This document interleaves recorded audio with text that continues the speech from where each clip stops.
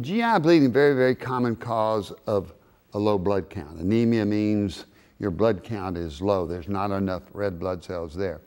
GI bleeding can be anywhere from the throat all the way down through the esophagus, through the stomach, through the small intestines, into the large intestines. All of those areas can have bleeding. In the esophagus, there are some people that get tears in the lining of the esophagus, and blood vessels can rupture there from retching and from vomiting. And so part of GI bleeding can actually come from the esophagus.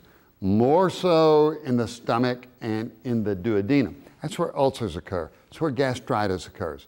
People that are taking too much aspirin, people that are taking too much ibuprofen, people that have a little bit of heartburn, acid indigestion.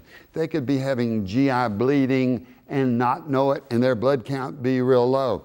Usually if people are having upper GI bleeding, the stools will be a black, tarry stool. We need to always know the color of our stools.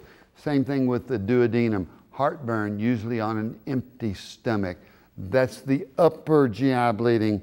In the small intestines, you can have bleeding not as common as in the large intestines.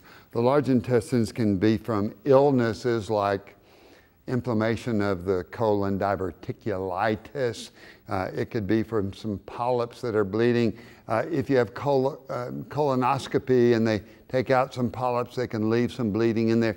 Cancer can cause bleeding. When you're anemic and your doctor wants to rule out GI bleeding, he's always thinking, could there be a hidden tumor? And if so, we want to be sure that we find it early.